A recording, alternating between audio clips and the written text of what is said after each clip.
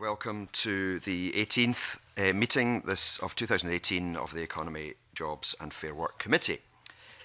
Can I remind all members to turn off or to at least to silent any electronic devices so that they do not interfere with the committee.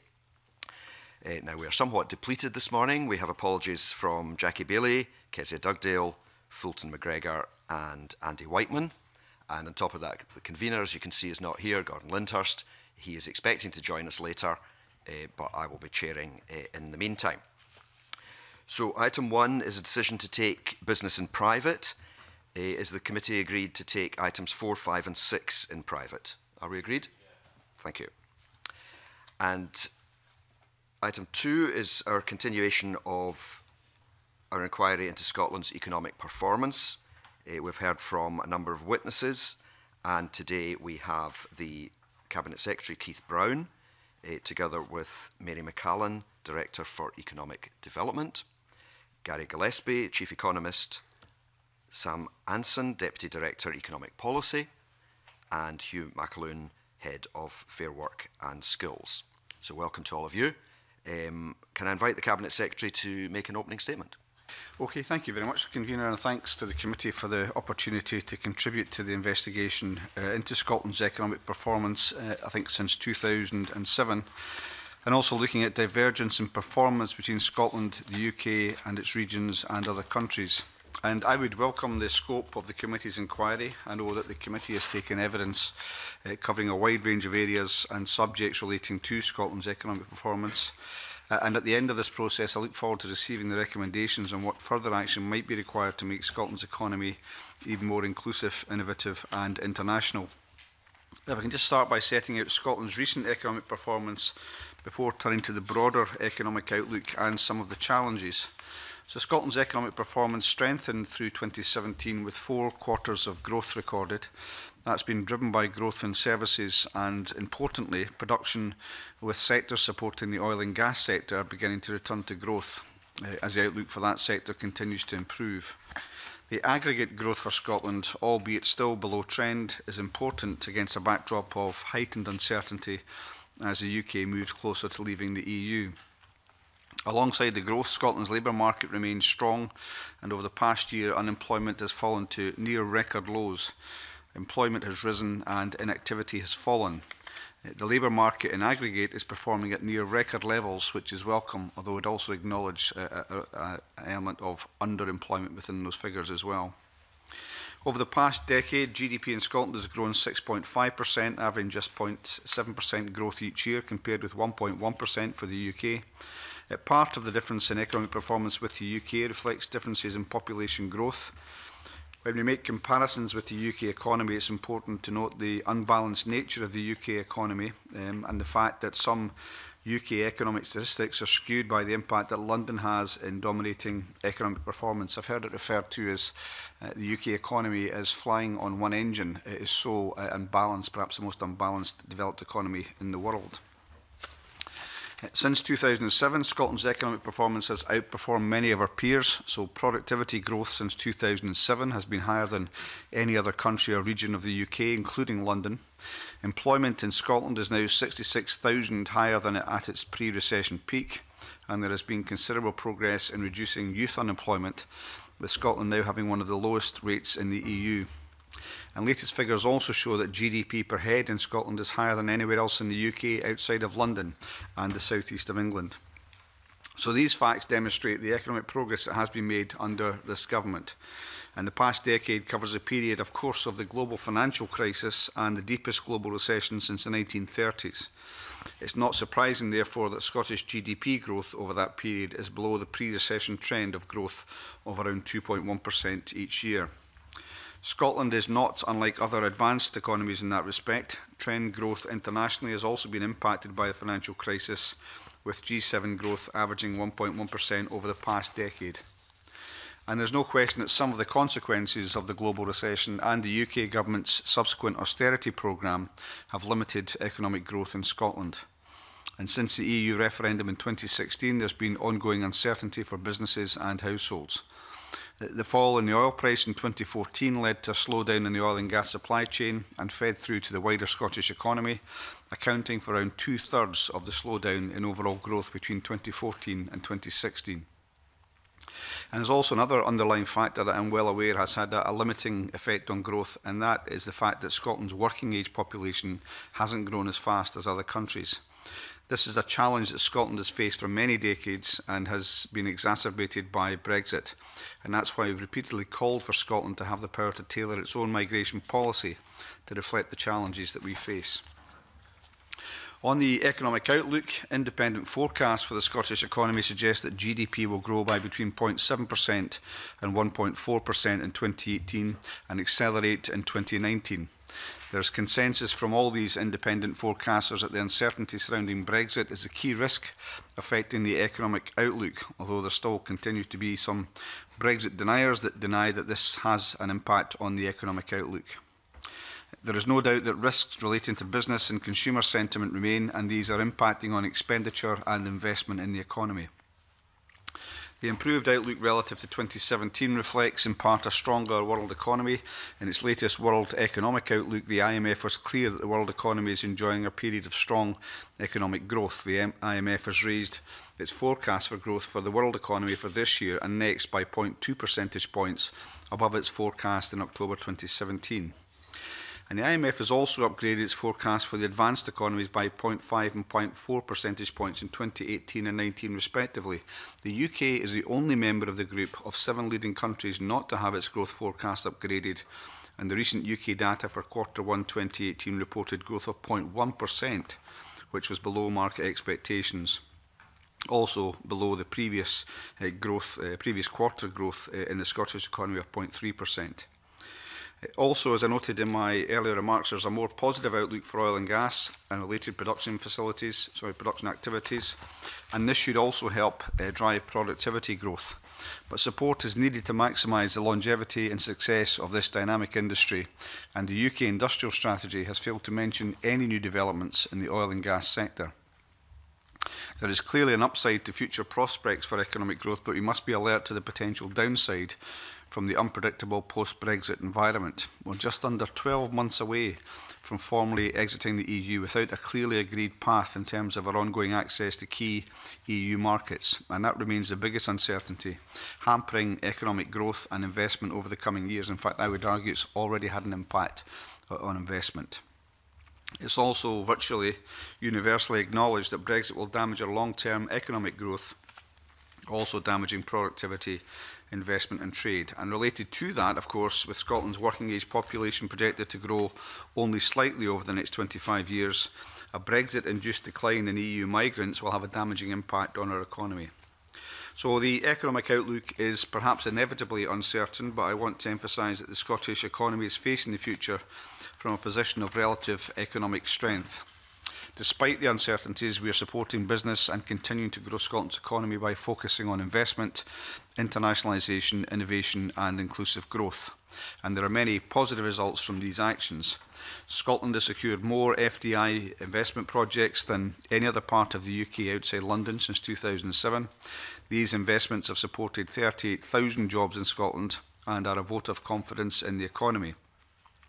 The Scottish Government is clear that we remain open to investment from the rest of the UK, Europe and from further afield. We have established a board of trade and created hubs in Dublin, London and Berlin.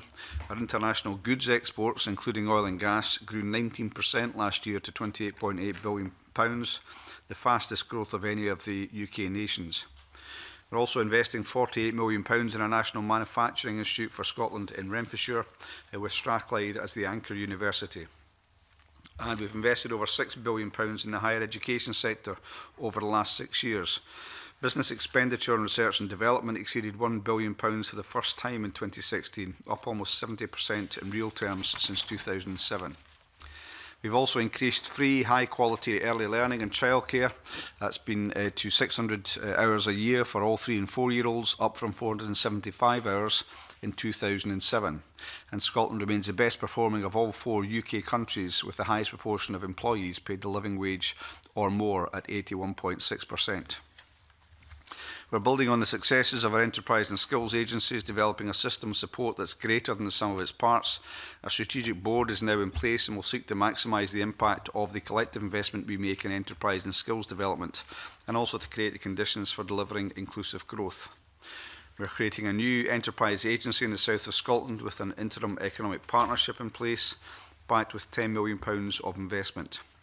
And we have a detailed implementation plan to establish a Scottish National Investment Bank to be a new cornerstone institution in Scotland's economic landscape, and we have undertaken to provide an initial capitalisation of £340 million from 2019-20. Having said all that, Convener, there are undoubtedly key challenges that the economy will face in the next 10 years and beyond. We are alive to these challenges of automation and technology, but also to the opportunities that they will bring as well. The recent joint report with the STUC on the impact of technological changes on Scottish jobs set out how digitisation, automation and other innovations will affect the Scottish labour market. And we share a common objective with the STUC to ensure automation and digitisation have positive outcomes for all of Scotland's people. There is one very significant challenge that is self-evident, that's that key economic power remains devolved or reserved to the UK government. These include things like the national minimum wage, national insurance and migration powers. And incidentally, the national minimum wage is what stops the Scottish Government from making a legal requirement or a contractual requirement of the living wage. If you already have, under EU law, a national minimum wage, you cannot then impose a higher wage for procurement purposes. Further powers, though, would allow us to invest in Scotland's economy and infrastructure rather than being tied to the UK Government's hard Brexit and austerity policies. And although the UK Secretary of State for Business, Energy and Industrial Strategy recently acknowledged in the House of Commons that he accepts that he has responsibility for growth in the economies of all the nations of the UK Government really needs to engage in a meaningful way with the Scottish Government on the industrial strategy. So, Convener, these are my views on the central issues in Scotland's economic performance. Finally, I believe we now have a more resilient economy than in 2007, not least as evidenced by the way it's dealt with one of the biggest shocks to any economy for many decades. And our ambition remains with regard to improving our economic, social and environmental outcomes as set out in the National Performance Framework. And I look forward to the committee's further forthcoming recommendations from their inquiry. Thank you. Thank you very much, Cabinet Secretary. And you've touched on a very wide range of issues, and I think committee members will be following up and asking more about some of these. If any of your team are wanting to come in at any point, if you just indicate, I will try and bring you in as well. So if I can just start off with one or two questions myself. You've mentioned a number of things that are happening, have happened and will happen in the economy, but in particular there were purpose targets set in 2007 for the coming 10 years, which are now complete. And I just wonder if you could give us some thoughts about how the economy has really performed over the last 10 years. You said it was more resilient, but there are some specific things like, for example, to raise the GDP growth rate to the UK level, to match the GDP growth rate of small independent EU countries. How do you feel we've done on some of these specific things? I think there's a number of those targets, some of which you refer to, Convener, which we have met. There are a number which we've not met, and there are a number which we've made progress towards meeting. But I do think these were set in 2007, and of course since that period we've had a huge recession, some say the biggest ever recession, and of course that's been followed on now by 8 years of austerity. Austerity inevitably has an impact on demand in the economy, consumer spending and consumer confidence. So I think those targets, having been set, were then hit by, or the ability to achieve those targets was hit by more general economic circumstances. I'm not making this stuff up, everybody knows that from their own lived experience. But to come back to some of the points that you've raised and some of the targets which you've referred to, Convener, the target to match the GDP growth rate of small independent EU countries by 2017, that's not been met, although the gap has narrowed. In the 10 years to 2007, Scotland's average growth rate was 1.1 percentage points behind the small EU countries. In 2027, that gap is almost halved, 2.6 percentage points. We also had a target to rank in the top quartile for productivity against our key trading partners by 2017. The performance that we've had has not reached that target, but it's consistent on this measure, moving between the bottom of the second quartile and the top of the third quartile. We've not made I think I'm perfectly willing to admit the step change required, and hence the additional focus through the Enterprise and Skills Strategic Board. But we have made some progress. So between 2007 and 16, our productivity growth has been higher than any other country or region of the UK, including London. And although labour productivity growth in Scotland has slowed over the last decade, this trend has been seen in many countries since the economic downturn. And I think Scotland's performance has been comparable to our key trading partners. A number of other targets were also set. Things, for example, convener like the trying to match the average European population growth from 2007 to 17. So we have met that target. The population of Scotland's increased each year since 2001, is now at its highest ever level at £5.42 million, although that stands beside the comment I made in my opening statement that we would like to have control over that, especially for emerging trends related to Brexit, where we're seeing people either leaving or choosing not to come to Scotland or the UK. That may be something which suits the UK. I would argue it probably doesn't suit the UK, but that's for the UK to decide. It certainly doesn't suit the economy in Scotland. So there's been a mix of targets have been achieved, some have not been achieved. I think all have been affected by pretty global circumstances in terms of the recession, austerity, and of course the downturn 2014 in the price of oil and gas. Thanks very much. I mean, one of the ones was raising the GDP growth rate to the UK level. And I mean, you yourself have already said this morning that the UK's got a pretty unbalanced economy. It's got one engine in many ways. Should we be comparing with the UK as a whole, or should we be comparing with other, sizable chunks like the north of England? Because can we really compare with the southeast of England at all? I think it's a good point to convener. I'll say that if we set the target, then we have to be held to account for the target that we set. The government has to be held to that, so we have to have that comparison between Scotland and the UK. But I think in the last 2 or 3 years, we've seen a much more rounded assessment, which is based on a comparison between other regions and nations of the UK. And I think in that context, Scotland, in different criteria, either sits right amongst the average of countries and regions of the UK, or it's well above and usually sits behind the southeast and London.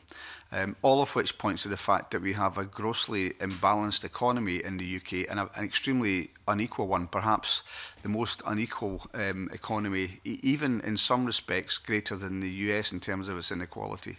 So we have a dysfunctional economy in the UK.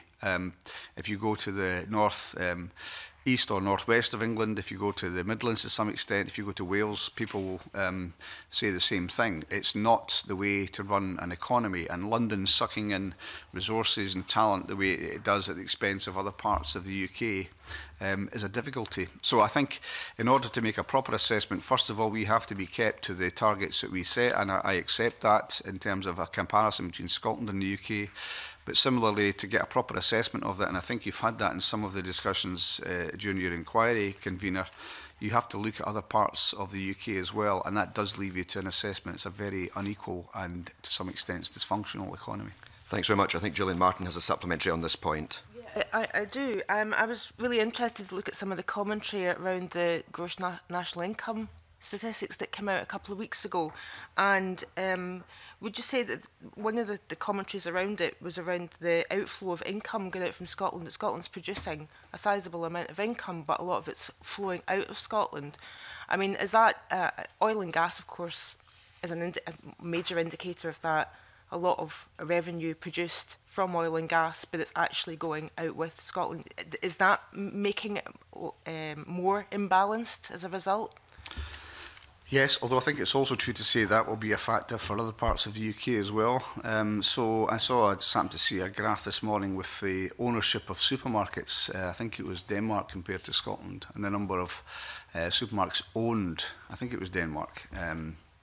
In Denmark, pretty substantial, none in Scotland in terms of the big supermarkets. So there is that outflow, and that comes from being in a poorer position in relation to headquarter functions, and we've seen that trend that's been there for many years, including decades really, of headquarters being taken towards the southeast and in particular London. So that is a fact, and of course with those headquarters tend to go headquarters jobs as much as any income raised by those companies, which in any event goes to the exchequer. It's those jobs, those high value jobs that can be detrimental to the economy, and it is another facet of what is a very imbalanced economy. I think Scotland could do far better than to be tied to that kind of economy. Thank you. Thank you. I mean, continuing to look back at the last 10 years, could you highlight, you think, one or two or maybe even three government policies that you feel have made a really positive impact over the last 10 years?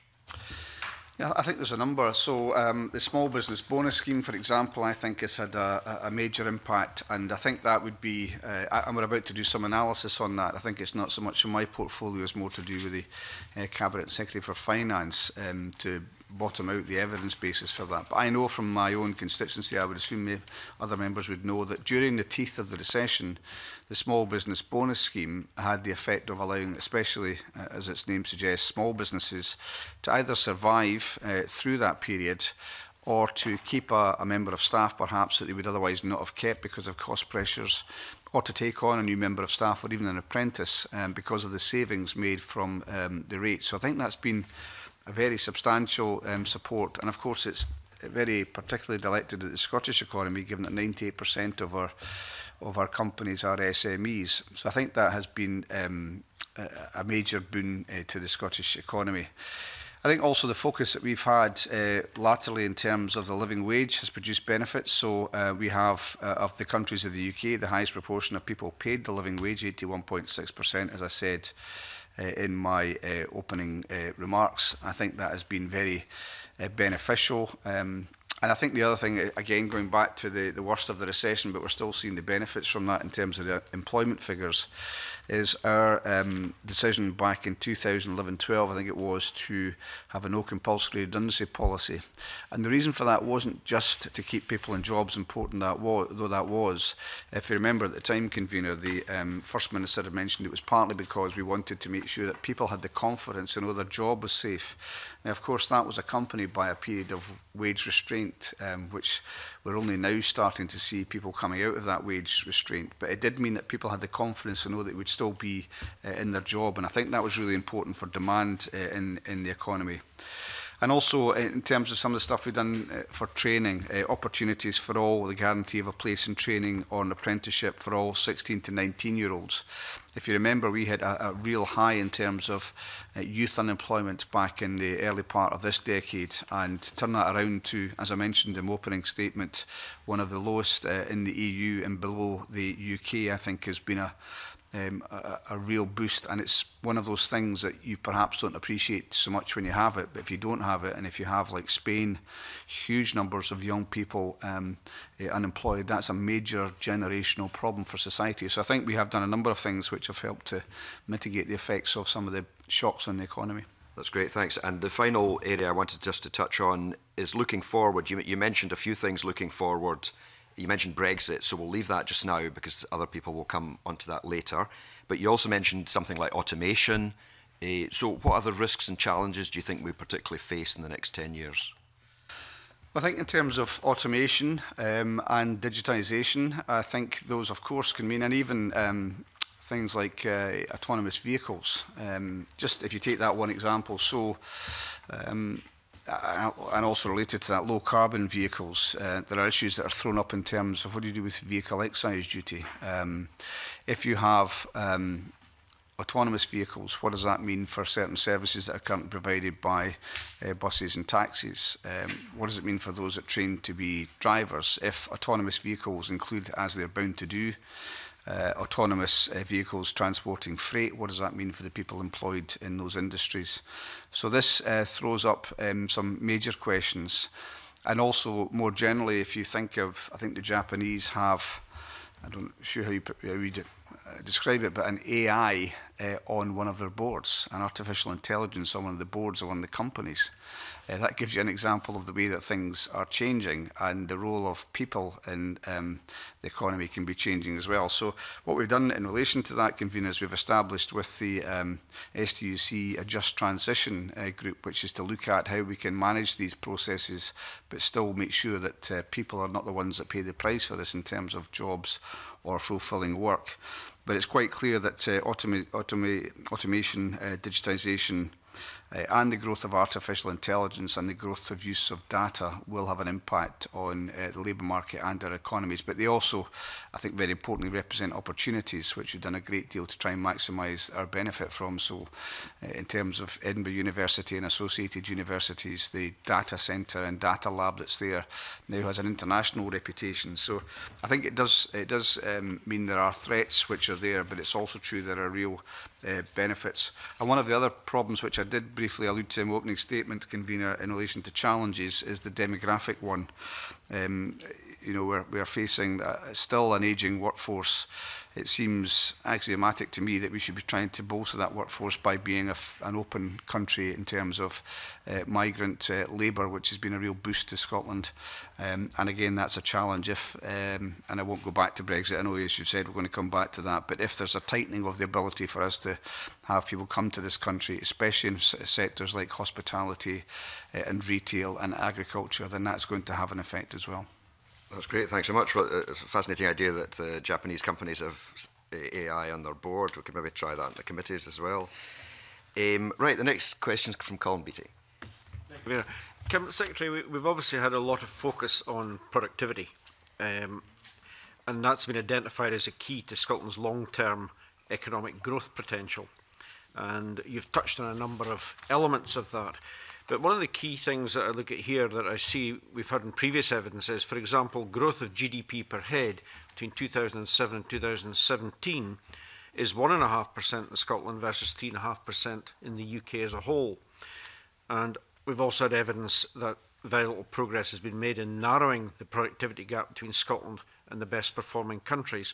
And there are other examples of success within that, but broadly speaking, that's the evidence that's come out. Very simply, why are we lagging behind other countries? Yeah, I notice this is a question that the committee members have asked of many of the people you've had appearing before you, and I don't think from my review of the evidence anybody's come up with a definitive answer, but they do tend to focus around issues like skills, of course, innovation, also the quality of management. I think is a very important issue. There's a lot more focus on that these days. Quality of leadership in the workplace. The level of business R&D is a key factor there as well. I'm very pleased, as I mentioned in the opening statement, to see that go above £1 billion for a first year, but that has been a real long tail of underinvestment in terms of business investment. So I'm afraid I can't give you one reason for it. I think we have seen over 5% growth in productivity, well above what the UK itself has achieved, but we still lag, although slightly now, behind the UK, and the UK, as you quite rightly say, still lags behind other economies. And so I think we, in terms of trying to change the nature of the productivity issue, or the productivity puzzle it's often called, is by focusing on those areas. The Enterprise and Skills Review sought to do that. Things like the National Manufacturing Centre of Excellence will also seek to try and achieve change in relation to productivity as well. I don't think there is, and I think this is borne out by the evidence that you previously heard, one silver bullet that will do this, but it might be useful to hear from the Chief Economist in relation to that as well, if the committee is happy. I was reading over the evidence last night, and there was quite a lot of different views on the productivity puzzle. I think, as Mr Brown has said, first and foremost, it's not a Scottish or UK thing. It's actually reflected in the data for the OECD and the EU15. So, in the context of Scotland, there's quite interesting evidence in the period from 2000 to 2007. We had a productivity growth rate average about 1.2%. And at the time, the UK was growing at closer to 2%, so we lagged in that period. But interestingly, from 2007 to 16, the growth in Scotland's been around 0.8%, compared with broadly flat in terms of the UK. So there's something happened in the second the second part of that period, and we're actually closer to the OECD average in the EU. But I suppose, what does it all mean in the round? So productivity, in a sense, is a whole system measure. This specific measure captures the value added per hour work, and in a sense it reflects much wider. It reflects the whole productivity of the system, and by that I mean more than just the economy. But if I can just pick up on some factors that may have contributed to this. So there's different arguments around what has driven it. I think the financial crisis is a plausible argument about what happened to the banking sector and whether there was an adverse supply side shock which led to different types of function of the provision of credit, and also impacted in the churn of businesses within the sector. This idea of kind of zombie firms being kept afloat. Linked to that, we've seen evidence and heard evidence around weak private investment in the Scottish economy, the extent to which that's driven by the banking sector, provision of finance, or the types of enterprises that we've had. Also, I think you heard in your evidence quite a difference in the performance of sectors, both in terms of productivity. So you've high value added sectors like the utilities, energy, business, financial services, to slightly lower value added sectors like retail or tourism. But what was really interesting is within the sectors there's quite a range of performance. So there's something about not all firms performing at the higher level. I think Mr Brown's touched on kind of fair work, utilisation of skills in the workplace as well. There's something about retraining. And I think one other thing I would mention is the kind of debate around inequality as well, and the extent to which inequality contributes to less productive societies. I think Sir Harry Burns, when he was here giving evidence, touched on essentially the productive value of all people in society, and if people are excluded or don't participate, then essentially that undervalues the productive kind of possibility of the economy. So there's no single answer for this, but it's a combination of all things that interlink in terms of driving productivity. Thank you. Colin Beattie. One thing that, as a fairly new member of this committee, I've been actually quite interested in is all the figures around GDP and so on. They don't seem to be solid figures. There's an awful lot of extrapolation and, frankly, to me, guesswork in producing them. How accurate are they actually? It's a very good question, and this committee, of course, has carried out its investigation into economic statistics, and I think that the short answer I would say to Mr Beattie is that they are complicated. So we produce a number of economic stats ourselves. ONS provide quite a lot of the stats, and some of the stats that we provide are a combination of both. So, for example, in relation to export figures, I think we have to wait until almost a year after in order to get the last figures from the UK. I think it's the Department of Energy. Energy is the last set of figures that we get to put into those. I think that's on exports before we can actually put that. Now, I don't think it may be useful to have figures from over a year ago, but we need to have more up-to-date information. And one of the things that we've done is through the establishment of the Enterprise and Skills Strategic Board to put in place an analytical unit with Stephen Boyle, formerly from RBS, looking at exactly what the quality and the range of stats that we have, because the underlying point, I think, which is being made, is that unless you have real confidence in the range and the relevance of the stats which you're provided with, you can't take the right decisions on the economy. So I think, by and large, there is integrity within those figures. It's whether they're always tedious enough. A lot of them are based on surveys, and sometimes a boost that we pay for to UK surveys. So, for example, it's quite a different situation in Northern Ireland where they oblige all companies to report back on these things. We haven't gone down that route. So I think I do accept greater consistency and also relevance. So there's a measure which many countries do called the whole of the economy report, which we don't do in this country. It's worth looking at that as well. So I think we can rely, and it would be best, I think, to hear from the experts in relation to this, we can rely on the figures that we've got, but we shouldn't be complacent that they're always the most relevant or up-to-date or couldn't be improved. Which is, so GDP essentially measures the value of goods and services produced in the quarter. And if you think about that, there's 380,000 enterprises. Within 100 days of the last quarter, we're producing an estimate of the change in the total output, income or expenditure in the economy. And given the time scale and the fact that you have to draw on survey evidence, which is then imputed for the wider economy, it is an estimate. But the estimates have been shown to be relatively robust. They're subject to revision as we get better data, as companies' turnover and profits are formally published and audited, then you get better data. But generally our GDP data in the UK and Scotland is amongst the best in the EU and is the most timely.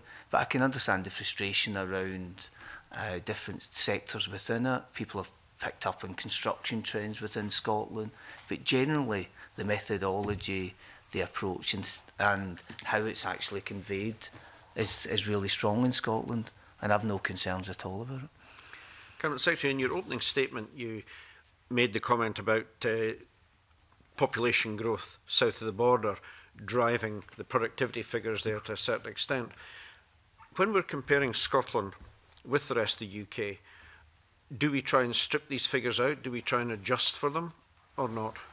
I think, well, again, the statisticians will be able to answer, but they do try and account for them. And the extent to which GDP figures are intrinsically linked to population growth, I think is well evident. So we do understand that point. And I think there are ways in which you can, you mentioned stripping out, you can do that, I think, by some measures that you have. Again, perhaps best if Gary was able to speak to that. But yes, we do account for it. We understand that we have lower population growth and have had for decades, even centuries, than the rest of the UK, and we do try and account for that, not least because we want to try and make the point that if we could have more control over what our population is, and particularly in relation to immigration, then we could make an impact. So it is accounted for. I don't know if Gary wants to come back on that as well. Yeah, you can, convener, break it down into three elements: productivity, participation and population. And actually we've done analysis within government which I've published in the State of the Economy. So if you look at, I think Mr Brown said that Scottish average growth rate over the last 10 years was 0.7 and the UK was 1.1. So you can break that into the contribution from productivity, participation and population. And what you would see is that the UK growth will have been underpinned around a third of that by population. In Scotland that will be maybe 15 to 20%, productivity a smaller piece, and participation the other element. So if you think at an aggregate, a growing population brings more people out of the economy, boosts aggregate demand, and essentially makes the size of the economy bigger. It doesn't necessarily make it more productive, but it boosts the size. So a shrinking economy, less people would mean a smaller economy. And that's why we focus on GDP per capita, our output per hour work, to try and control for differences in the size of the economy. But population in itself is a driver of growth in the economy. Right, I don't want to push the time too much, but can you make this the final question? Okay, just to move on to a slightly different aspect, we've heard evidence that Scottish businesses lack ambition in their growth, and obviously that's a key concern if we're trying to improve GDP. Would you agree with that, and how do we tackle that? I was talking to, I think, the person in charge of the CBI in Scotland recently, and she made the point that she felt there was quite a level of that. So companies which are satisfied with the markets that they have don't necessarily want to go into exporting or even necessarily expansion. And that's perfectly legitimate. We can't tell companies they should grow in this way or that way. If they're happy with what they do, they know the market, they know their products. But we do want to try and encourage those companies that perhaps have been inhibited from being involved in exporting or further expansion or scaling up. A typical example that's given is a family business where they know they have, if you like, succession planning in place, and they know their market and they want to stay in that market and basically do what they've been doing up till now. So, and that might have an effect, but that will be true of any economy in the world. You'll get that that trait amongst those. So what we're trying to do is try and increase the number of companies, for example, that export. Sometimes there's been a cultural resistance to it by the feeling that it's intrinsically difficult. You have to speak different languages to do it. There's bureaucracy involved. So we've done a lot, sometimes with the UK government, in trying to dispel some of these some of these inhibitions.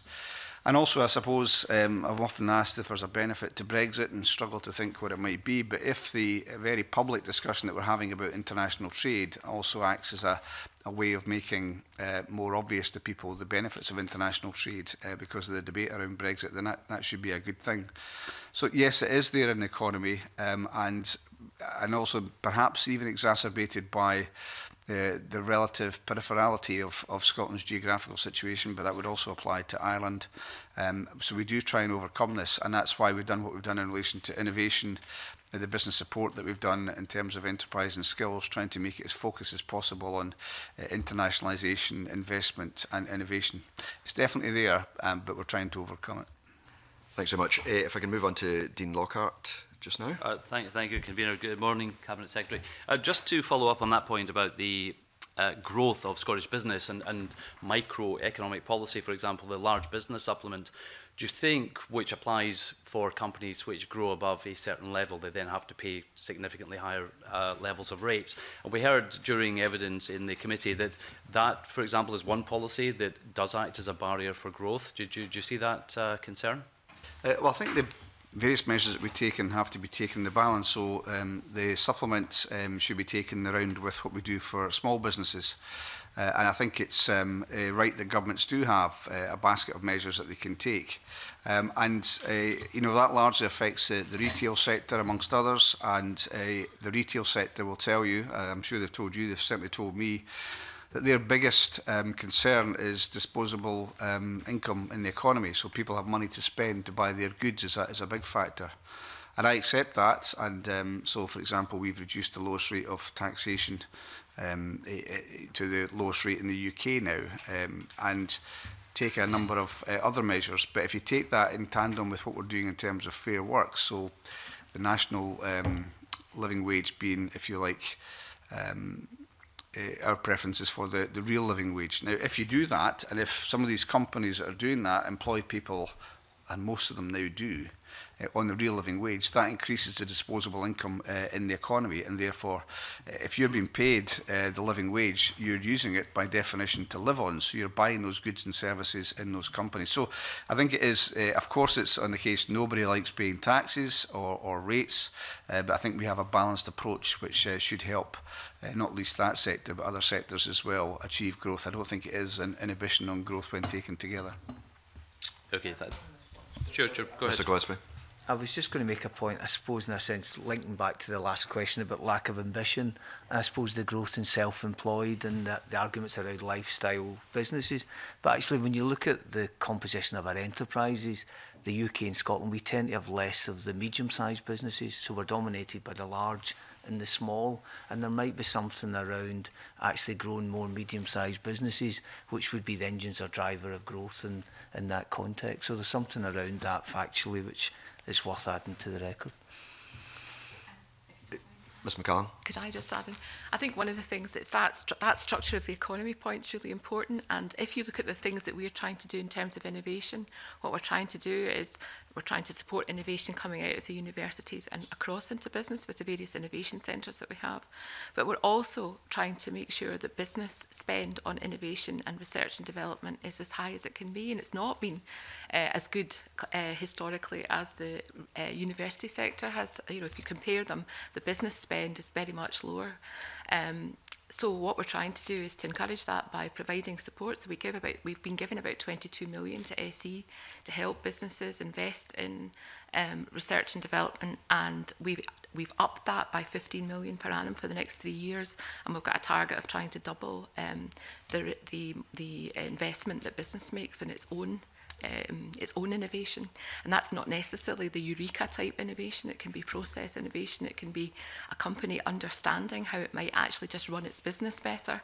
And to some extent, we are worried actually about a long tail of companies who are out there and who perhaps feel that they're doing perfectly well, but actually are not doing the kind of things that would allow them to grow faster. And that can sometimes be because they don't want to, but it can sometimes be because they don't know how to do other things.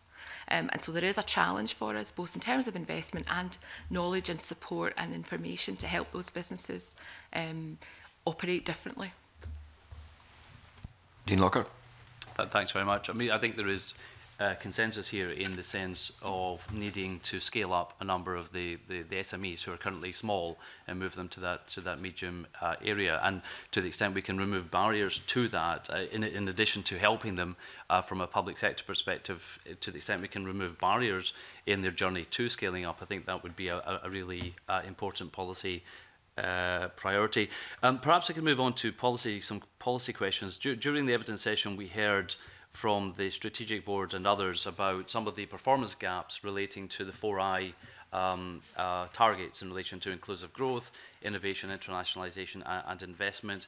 We also heard evidence of a lack of policy focus and clarity over where policy may be heading. And Cabinet Secretary, given that, I wondered if you could explain whether you have any plans to review economic policy, the 4I economic policy or otherwise, in terms of what the Scottish Government's economic policy is? I think in terms of the 4Is, we think that remains relevant and a good focus to steer the economy by. But I think part of the rest of your question, and I know you've raised this separately in the Chamber, is on the quite complicated landscape that we have in Scotland. Now, if you go back to the Enterprise and Skills Review and the establishment of the Strategic Board, which you mentioned, I've said right the way through that part of what it should be about achieving is a decluttering of the landscape. And I've asked that they continue on with that process. Now, it's not just, it is very often, but not just the Scottish Government that puts buildings, if you like, or structures in that landscape. The UK Government does that as well, and sometimes we do it jointly in relation to city deals. So I do think there is scope for further clarity, really from the point of view of the user, the businesses, or those who want to establish businesses being clearer. So that process started under the Enterprise and Skills Review will continue, and that should provide greater clarity. But in relation to the 4Is, we remain committed to those and think they are relevant to the way we want to see the economy going. Okay, thanks very much. You mentioned the UK industrial strategy. Could I ask what steps, specific steps, is the Scottish Government taking to work together with the UK Government to identify opportunities for Scottish business through the sector deals, the Innovation Challenge Fund and the other funding available under the UK industrial strategy? Well, first of all, we've been very keen to be partners in this. Not easy when you're sent the industrial strategy on a Saturday night and it's been published on the following Monday, despite previous assurances that we would be treated as partners in this. Not easy also when the sector deals, which to be fair are often led by the industry themselves, do not involve a Scottish component until we bring it to the attention of the UK Government, or the sector brings it to the attention of the UK Government. That is improving somewhat, and I'm very grateful that Lord Henley, I think it is, one of the ministers in the department has recently agreed to rerun one of the sector deals because he acknowledged there wasn't sufficient involvement from the sector in Scotland. So I think we have had a number of discussions, including a recent one I had with the Secretary of State, where we agreed to meet on a regular basis to discuss this. I think because of some of the representations that we have made to the UK Government and to Innovation UK as well, we've now seen the take-up in terms of the quantum of monies being much better for Scotland, so up to about 14% of some of the available funds. But it's still our concern that's coming from too narrow a base in Scotland, so I've made that point to the UK Government.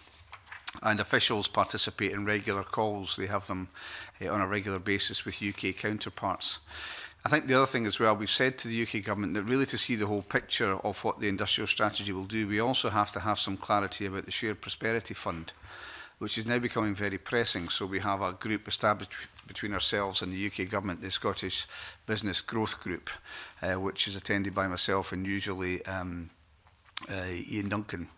And very strong representations at the most recent meeting to say that we have to have some clarity. Shared Prosperity, which will be the successor to many of the European structural and other funds which are currently available, is very important to businesses. We're about 10 months away from the Brexit date, and people still don't even know the basis on which the shared prosperity funding will be delivered, and that's very important to lots of businesses. So I think we do have dialogue. It's improved since the establishment or the announcement of the UK Industrial Strategy. We make regular representations on it. I speak with and write to the Secretary of State, and officials collaborate with UK officials as well. One final question, if I may. In relation to social enterprise, which, again, I think there was some consensus around the importance of social enterprise and increasing focus being put on that, there was some concern expressed by the sector itself that the definition of what is a social enterprise and what may or may not be included as a social enterprise is slightly confused. I think there are guidelines, but there's no statutory definition of what a social enterprise is, and many people, some of the evidence indicated that was a barrier to growth in the social enterprise sector. Cabinet Secretary, I wondered if you recognise that as an issue, or perhaps one of your colleagues might want to give us their thoughts on that issue. I think I will do that, and they can choose between themselves which one is going to be the lucky one. But I would say that I have not had that representation. I'm not saying it's not there, but certainly I've not had representations along those lines to me. But I don't know. Who wants to come in? Is it Mary? Is it you? Yeah, well, I'm not sure I can comment. I'm not sure I can comment in the detail of that, because, to be honest, I don't deal a lot with social enterprises. But I do know that the government over many years has put a lot of effort into working with social enterprise, to having a social enterprise strategy. Scottish Enterprise have an element of their functionality which is about supporting social enterprise, and I think, if I remember correctly, Business Gateway also have that. But I think on that question of statutory identity, it would depend on which legislation actually it's founded in. If it's founded in Scottish legislation, then that's obviously something for us to look at. If it's founded in company law or something that's reserved to the UK, we would have to think about that on a UK-wide basis. And I think that social enterprise, I suppose in its nature, by its very nature, it's a more it's not ambivalent's the wrong word, because it sounds as if it's a pejorative comment, and it's not intended to be that at all. But it is much more difficult to define, because it actually has that wider dimension. And last but not least, of course, we have an enterprise agency in the Highlands and Islands, which has actually, as a part of its remit, a role in terms of community enterprise, and indeed account manages some communities in the Highlands, and certainly works with social enterprises in that space. And it's something that's also being considered as part of the work to set up the South of Scotland, forthcoming South of Scotland agency.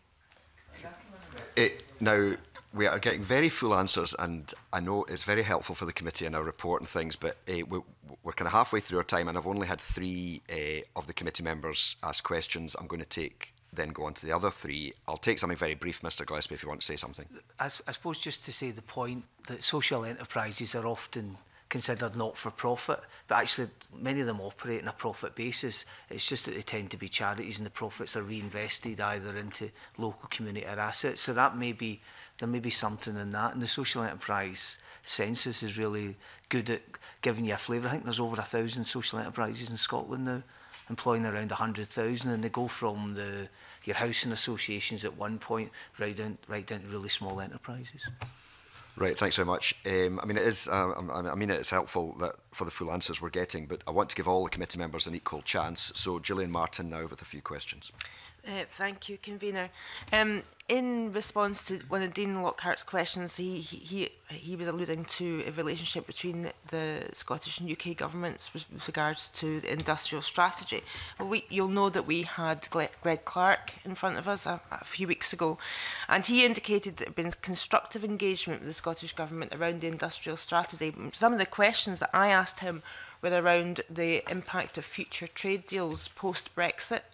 In particular around protected geographical indicators for Scottish produce that currently they apply to.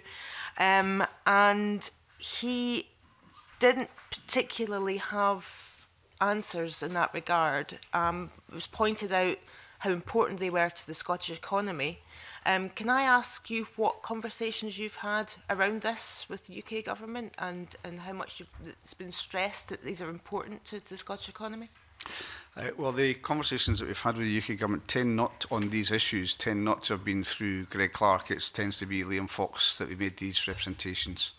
I think Greg Clark is right to say it has been, it's gone up and down, but it's been largely a constructive discussion with him in particular, much less so, I would say, in relation to trade, and also in terms of the geographical indicators, which you quite rightly say are absolutely crucial, whether it's whisky, smoked salmon, Arbol smokies, various things, absolutely crucial to the economy. And if some of the stuff that we're starting to hear about the US's requirements of any trade deal of the UK to give up some of these geographical indicators, I think they have a phrase about intellectual property rather than the one that's used in the EU. We want to stick with what the EU protections currently are. And I know this is a matter of major concern to some of the trade unions with whom I met recently in relation to this. So we have raised this. I've raised it directly with Liam Fox, and I think we've raised it in writing, and happy to let the committee have copies of that correspondence.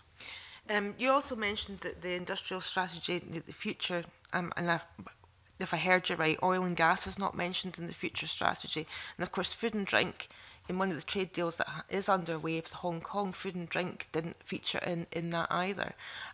Do you feel that Scotland's economy, those two major strengths of Scotland's economy, are really been taken into consideration as a priority in future trade deals post-Brexit? Are you getting an indication from Liam Fox that they are going to be front and centre of any kind of trade deals? I'm afraid I'm not, and that's not just interactions with Liam Fox, it's just to do with the general confusion around what's happening with Brexit when deals are actually going to be struck. I hear this week that Liam Fox has said, for example, there could be secret discussions with the US about a trade deal. That is just not the way, quite literally, to do business. We have to know what's going on and know that our vital industries are protected. Now, the biggest food export from Scotland, of course, is salmon, and the biggest drink exports, obviously, whisky, but they're also the biggest food and drink exports for the whole of the UK. They're crucial. We've just seen the new McAllan distillery open, £140 million worth of investment there, and a big impact on the economy. If people can produce copies of that at a fraction of the price, that's going to fundamentally undermine our trade. So I don't think we have got those reassurances yet. The trade bill was another one where I got an email through as I was sitting at an SNP conference. That's no way to tell us what the trade bill is going to include. And of course, it didn't include very much in the end. So we don't have the discussions that we have, that we'd like to have just now with the UK government. It's much less satisfactory than I would say the discussions we're having with Greg Clark on the industrial strategy. And incidentally, I met with him just after the committee spoke with him last time. In answer to one of my questions, he said that a lot of things that I was asking about were some way down the road, but some way down the road, we're, as you say, we're 10 months away from a Brexit situation. What impact could that have, that uncertainty have on Scotland's economy for those major sectors? Well, I think, just a cursory read of any day's newspapers will tell you that it's having an impact already. People deferring investment decisions, whether that's in industries which are currently doing very well, but they're uncertain about the future. The relocation of European agencies out with the UK. But if it touches on those absolutely huge parts of the Scottish economy, like whisky and drink and food, then it can have an absolutely major effect.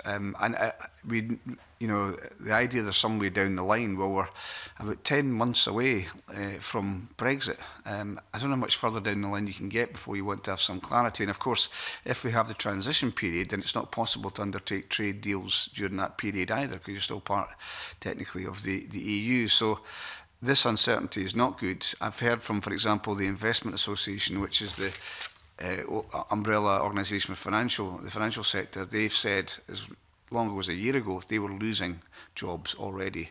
It wasn't so much that jobs have been lost that are here, but jobs that would have come here and they've been established elsewhere, in France and Germany in particular. So yeah, we need to have some clarity on trade, and the idea that's further down the line isn't really good enough. I want to move on from that to a couple of other questions on different themes. The Scottish National Investment Bank has come up in conversation with quite a great deal of the people that have been in front of us during this inquiry.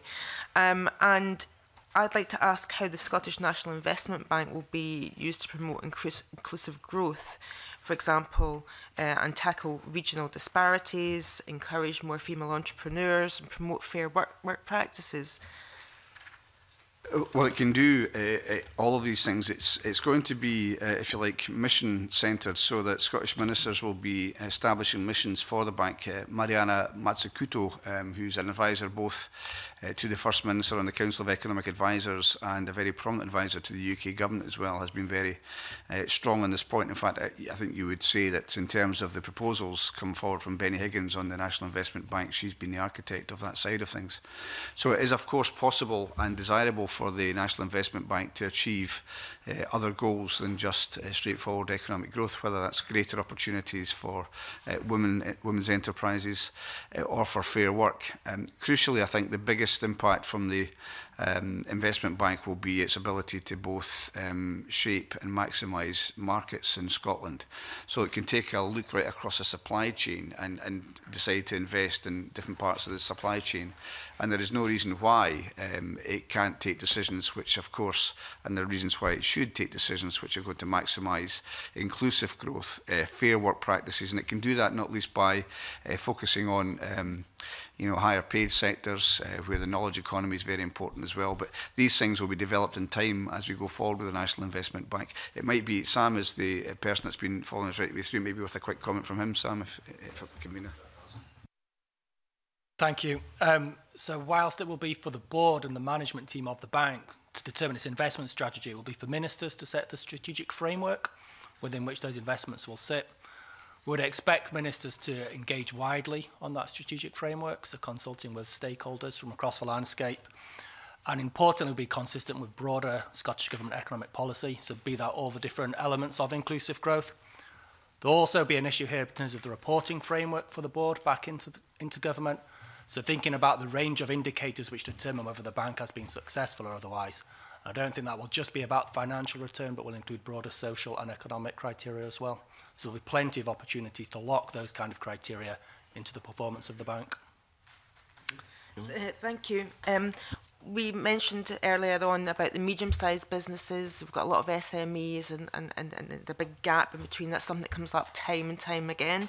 It's also a barrier to access to business support as well. You get access to a lot of support when you're starting out. You get access to a lot of support if you've got a certain amount of turnover and there's a gap in the middle. So do you see the Scottish National Investment Bank plugging that access to finance gap that's potentially, particularly since the financial crash and the banking crisis, means that those businesses are not getting financial support or access to lending from those high street banks, that the Scottish National Investment Bank could be plug that gap that exists at the moment? Certainly, and I think it can take quite a big role in relation to that, not just in terms of big projects which might be about developing the infrastructure to service a market. I think it can take decisions, and we're looking at, as you'll know from the implementation plan, different schemes that we currently run being developed underneath the bank and being part of what the bank's offer is in terms of the first port of call for finance. There is some controversy, or at least different views on the availability of finance. The banks will say that there's not the appetite amongst businesses for the finance that they are willing to make available, partly because of a kind of inhibition since the financial crash. But we talk to businesses and they say that the right finance at the right price and the right scale is still something they find it hard to achieve. So yes, the bank could help achieve that, and we will also look to rationalise the offer that we make in terms of finance. Less involved in business supports, but certainly in access to finance, that will be a fundamental part of the bank. Okay. I want to move on to the barriers that we've heard about to women in the economy in particular, whether that be in work, with regard to pay, the gender pay gap, or setting up in business. And it's been highlighted as I guess a big missed economic opportunity for Scotland. And we've heard, for example, that Scottish enterprise don't adopt a different strategy when dealing with women-led businesses, despite the evidence showing that if you have a different approach to working with female entrepreneurs, that you can actually, I suppose, unlock their potential. What more do you think that could be done with the enterprise agencies to tackle the barriers that there are to unleashing the potential of women-led business? I think I mean, there's been a number of things said, so unconscious bias is mentioned as well about the way that people can approach the issue of women's enterprise. I've done some work myself in relation to Women's Enterprise Scotland, the work they've done, not least in terms of the military, so often wives, but otherwise spouses of serving military personnel, and they've taken a very different approach to some of the enterprise companies or enterprise organisations which try to help the general population. So I think the most important thing to do would be to listen to that. So if Women's Enterprise Scotland, and led by somebody who's very experienced in this area, can point to the ways in which the offer and the dialogue that's held with women should be changed in order to better encourage that take-up, then we should do that. So I think it is a question, first of all, of these organisations saying to us, this is the way in which we think you could change and have an impact. Your starting point to say that, to the extent, I think the First Minister said this a number of times, if we have the same number of women establishing businesses as we do have men, the change to the GDP of Scotland would be absolutely phenomenal. So it's an untapped resource, and in addition to the things that we're already doing, if there's more that we can do in terms of how we go about it, I'm certainly very receptive to hearing that. And yes, please. And just given that we've just talked about the enterprise agencies and how they could do things different around the things that you just mentioned, taking the advice of agencies like Women's Enterprise Scotland, would you see that advice be something that the Scottish National Investment Bank would take with regard for the same thing, but access to finance rather than support? Yes, and again, as Sam mentioned previously, it will be for ministers to set the framework and also establish the missions for that. And of course, that's a perfectly legitimate mission to have, to increase the take-up of women in terms of business and setting up their own enterprises. So yes, it can have that role. It's also, we're saying it's not just Scottish Government. Business Gateway has an important role to play here as well at local authority level. Thanks. Very quick. Yeah. There's good evidence from Professor Sarah Carter, actually, at our Inclusive Growth Conference, that women enterprises are as successful as male-led enterprises, but they just start, they're undercapitalised at the start. So when you adjust for that, they are as successful, and there may be something about patient capital that's required in a different formats. Thank you very much. Right, now move on to Jamie Halcroft-Johnson. Thank you very much. Good morning, Cabinet Secretary, and to the other panellists. Just before I ask the question, I'm kind of going to move on to, which is about regional kind of variations. We talked a little bit. You talked a little bit earlier about some of the successful policies or policies that you felt had impact. You know, given that some of the purpose targets haven't been met and may not be met, do you have an opinion on some of the policies that you've brought through, or some of the initiatives that you or previous economy secretaries or the government have brought through that perhaps haven't worked, that you might have done differently over the last 10, 11 years? No, I'm not going to criticise my predecessors in any way. I think there's been a great deal of good work done. You might have improved on, perhaps.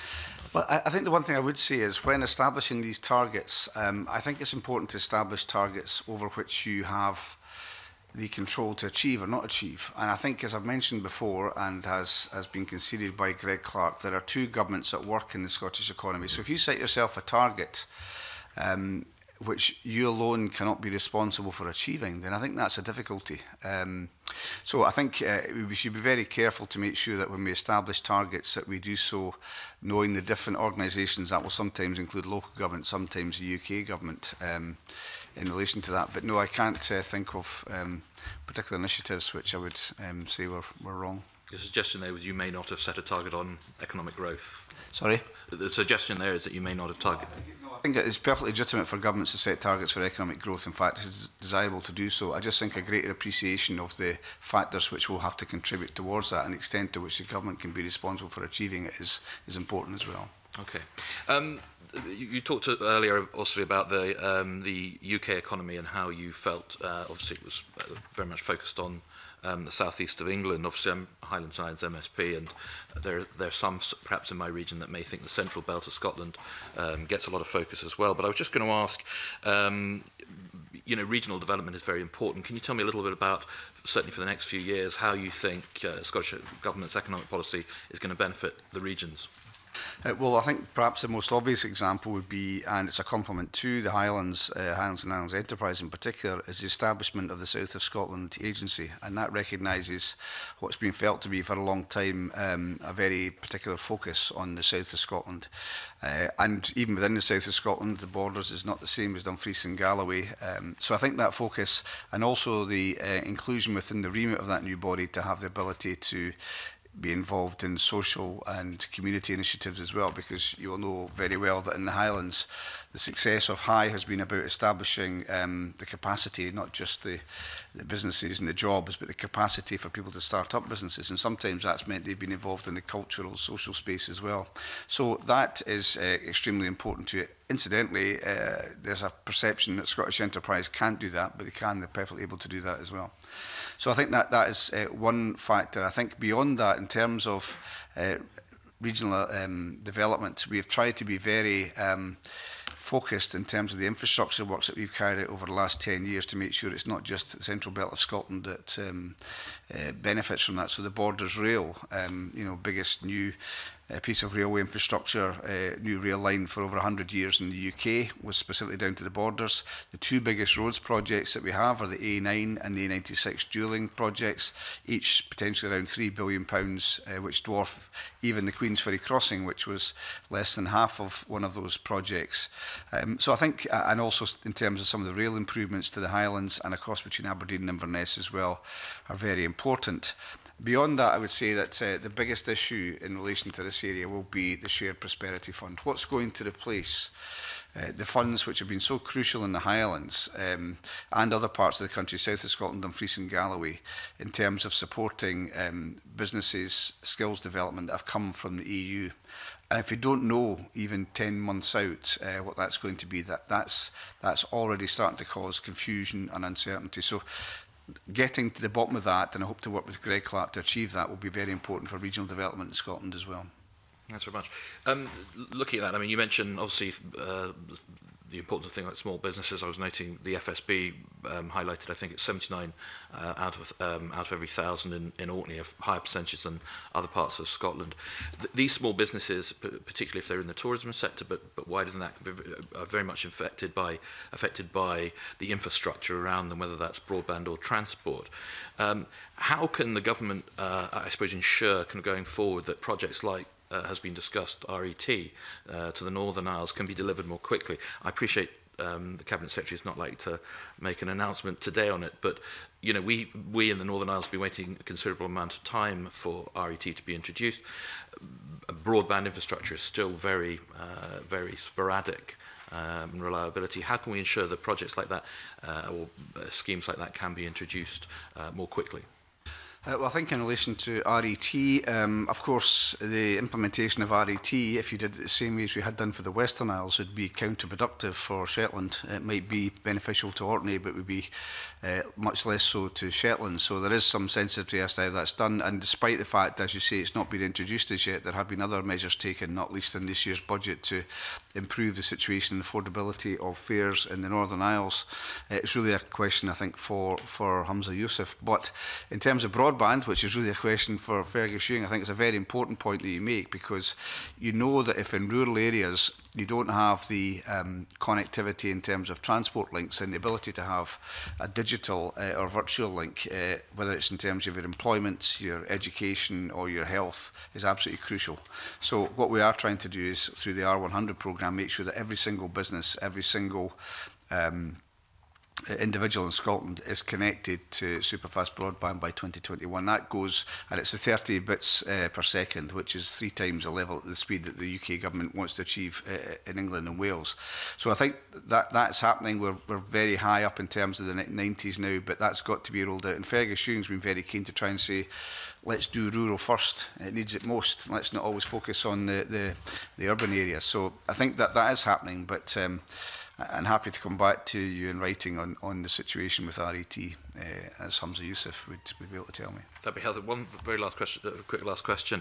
A number of organisations have talked about the skills gap kind of going forward. Which areas are you particularly focused on? Which, I suppose, representative bodies or sectors have expressed concern that you know, the skills needs of the future aren't being met and may not be met going forward?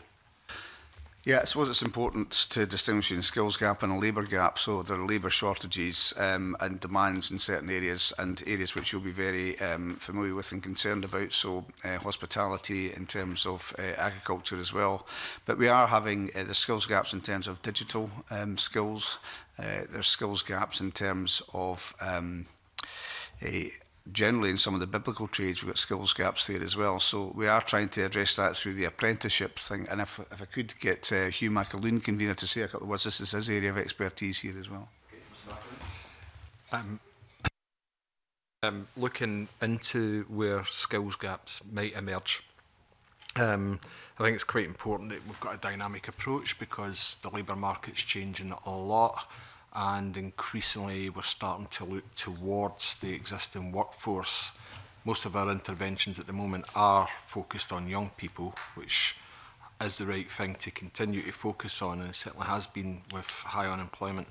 But quite a lot of work going on between ourselves, SDS and Scottish Funding Council around aligning skills planning. So with the resource we have, deployed through 2 agencies, through very different approaches. If you look at institutional funding through colleges and universities compared to work-based learning through the apprenticeship programme, they are very different forms of training, but it's still absolutely critical that we don't duplicate in some areas and we don't underserve other areas. And as the economy moves towards different sectors and demand moves, as best we can, I think it's important to keep that alignment as close to as possible to what employers and what industry is needing.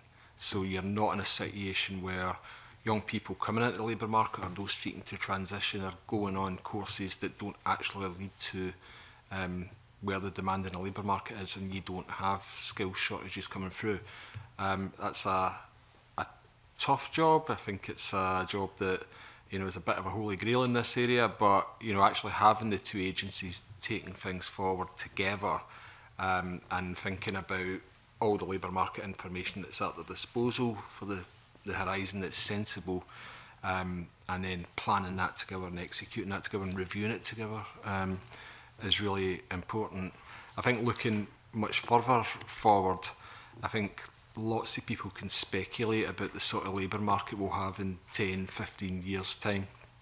I think there's a lot of things could happen in that time. I think if we look back 10 years, none of us were sitting with smartphones in their pockets, and now that's an intrinsic part of how some people do their jobs. So things like that are maybe harder to predict. I think you can, though, look at certain things. So a high proportion of the workforce for 20 years from now is already in the workforce.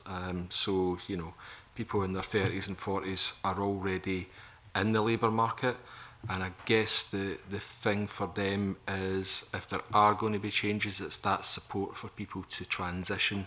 The Cabinet Secretary's already spoken about just transition around low carbon, but that sort of thing. So very conscious of the time. Sure. Would you therefore suggest that going forward, a larger percentage perhaps of the budget for that would for training for the education side would be focused on post-24s, transitioning people, reskilling, moving in between different sectors? I think it's about ensuring that our support and our funding is focused where it's most needed. So if that is a change around about, you know, more of a focus on the existing workforce, if that's where the demand is, then I think that's where we've got to consider our investment. But we can't, I don't think, ever get complacent. We've had a real drop in youth unemployment, and I've been around that the whole time, from when it was 23% down to 10% today. You can't be complacent about that, because every year there's about another 50,000 kids coming in, either from school, college or university.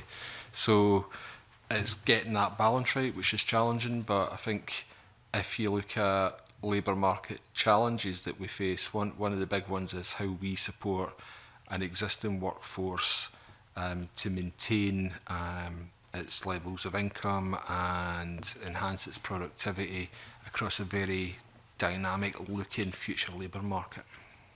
Okay, thank you. Dean Lockhart, did you have a very quick supplementary? Actually, to one of Gordon MacDonald's questions, so I can come in later. Okay, that's fine. I'll hand over to Gordon MacDonald now. glad he knows what I'm going to say.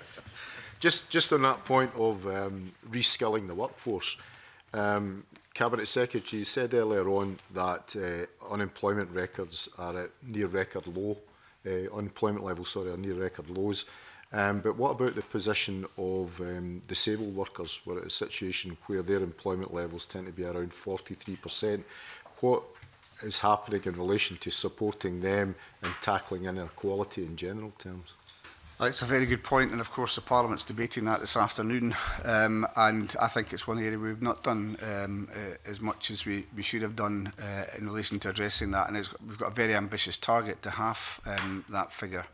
And I think we're helped to some extent by the change in procurement rules for supported businesses now, which can have a broader definition under European regulations. That should help us to do that. But this has been taken forward both by Jean Freeman and Jamie Hepburn in my portfolio.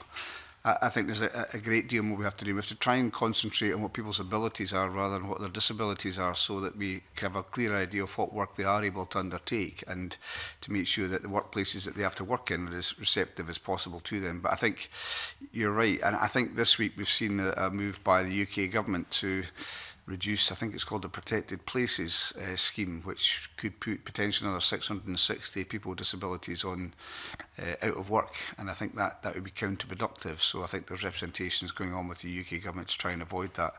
Nobody's done as well as they could have done. We have made major strides, but still a lot of work to do in terms of the gender issues in the workplace, similarly with black and minority ethnic groups. But in terms of people with disabilities, we've got a lot more to do.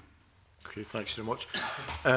Moving on to my questions about the agency support that's out there for SMEs, etc. The Scottish Government has identified 6 growth sectors ranging from food and drink to life sciences. Can you say what the impact has been of having that focus on Scotland's economic performance? I think it is important. If you take one example, the food and drink sector, a real focus on that, and you've seen exponential growth in food and drink over the last 10 years. I mentioned just last night's opening of the new distillery in Murray, but there are new distilleries proposed, new distilleries cropping up all over the place, but there's ones proposed in both Brora and Argyll and Bute by Diageo. So that focus on the food and drink sector has been really important. I think we want to see a sharpening of the focus in terms of what geographies we're going after as well, allied to the sectors that we have, and also the focus that we have in terms of manufacturing. So the establishment of the National Manufacturing Institute is really important for giving us a focus on an area of the economy which, whether in Scotland or the UK or other countries, we have seen neglect of manufacturing, such that we expect that we will use things which are produced elsewhere by and large. And I don't think we should accept that, and the First Minister said that in the programme for government as well. So I think this focus on those sectors can, as demonstrated by the food and drink sector, as demonstrated also in terms of some of the fintech developments in the financial sector, can have a very beneficial impact. And the most obvious measure of that would be in terms of the growth in food and drink. And can you say, I mean, you've touched upon other areas slightly outside the growth areas, but what support is available to those SMEs whose businesses are out with those growth areas? Well, I think this is a good question, and we are seeing a changing landscape, both first of all through the enterprise and skills review in terms of the changes to Scottish enterprise, so with the establishment of the South of Scotland agency, and also I think some really encouraging developments such as the Ayrshire with the economic partnership. So the 3 councils have come together to look afresh at how they can provide business support in their area. So I think if there is support that's not there, one of the criticisms I see in previous evidence to the committee is that becoming an account managed company with Scottish Enterprise is too difficult or too exclusive. We don't want to see that happen. We want to see businesses getting the support they deserve. A lot of businesses just ask you to get out of the way so they can get on and do what they want to do, and that's fine. But for those that do need support, we want to make it as wide as possible. This is more Mary's area, but we, just to reassure the committee, are looking at the evidence that you've taken and seeing if there are points of action for us in relation to this business support. We've talked this morning a bit about innovation and the funding that's in place, etc. And we've got these innovation centres as well. And Scotland continues to come up with innovations and inventions from, you know, big data, fintech, life sciences. But again, out with those known growth areas, what support is in place for university spin-offs or for new innovative businesses that aren't within those growth sectors? Well, I think there is support. One of the criticisms that the universities have had is that they've been very good at developing spin-outs but not scale-ups, and also the fact that they sometimes find it hard to let go, say, for example, of an equity share when the private sector could take things on to a further level. So that discussion is now, because the Scottish Funding Council is a partner in the Enterprise Board and represented on the Strategic Board of the following Enterprise and Skills Review, that discussion is much better now, I think. You can see early signs of that. Nora Senior may have told you that when she appeared before the committee. So the SFC sitting next to Scottish Enterprise, next to Highlands and Islands Development and so on, they can have these discussions. And I think there is now a much greater appreciation in the university sector. I mean, if you think of Heriot Watts, Edinburgh is just a hugely powerful economic engine itself, Edinburgh University, in terms of what they do. And even in my own area, Stirling University, it's had the Innovation Park for a long time now. I think there is a greater appreciation of trying to maximise the economic impact of these areas. But if there are any gaps where people feel because they're not in a sector that's been highlighted, that shouldn't be there. There should be support for all businesses. Then I'd be keen to hear about those and see how we can address them. Is there a role for the Scottish National Investment Bank in supporting these innovative businesses? Yeah, I'm conscious that the list of demands on a body which is not even yet established grows day by day. But yes, of course, if, especially in relation to that scale-up idea that you're talking about, that companies, and it was mentioned earlier on in this discussion, companies which have done well, perhaps have innovated, we don't want to see that just fly off elsewhere. We want to see it scaled up here, and the jobs and the benefit that come with it take place here. So of course, I mentioned that the National Investment Bank should be involved in shaping markets. Well, if that means expanding the indigenous Scottish presence in markets, then that's got to be a good thing. Okay, thanks so much. Thanks, Gordon. Dean Lockhart, I promised you a supplementary. Yeah, no, thanks very much. It was actually on the Scottish National Investment Bank, and given it long-term, the plan for the bank to inject long-term capital into the economy. Recommendations 6 and 13 of the implementation plan talk about a 10-15 year horizon by which the bank will be judged. Cabinet Secretary, can you confirm that the bank will continue to use sterling as its currency for that period of 10 to 15 years? I think that would make me the person that's got the job of trying to establish certainty going forward to a 15-year period when nobody else can do that. Who knows what changes are going to happen over the course of that time? That's the currency they're going to work in, I'm sure, when they're started. But beyond that, who can say what currency changes are going to make? I certainly can't. I'm not a currency expert. Well, despite the fact we only had 6 committee members here today, we seem to have filled up our time quite well, and that's partly because I think we've had good questions and answers. So thank you very much, Cabinet Secretary, and to your team. Did you have any final comment you wanted to make before we finish? No, and just to say that the points are made, Convener, in relation to the evidence that the committee has taken. We are, well, obviously we'll wait and see what recommendations the committee want to make, but we are looking at that just now, and there may be changes that we'll make in the meantime as well. But thank you for the committee's work. That's great. Well, thank you for all your time, and I suspend this meeting just for a minute to allow the witnesses to leave.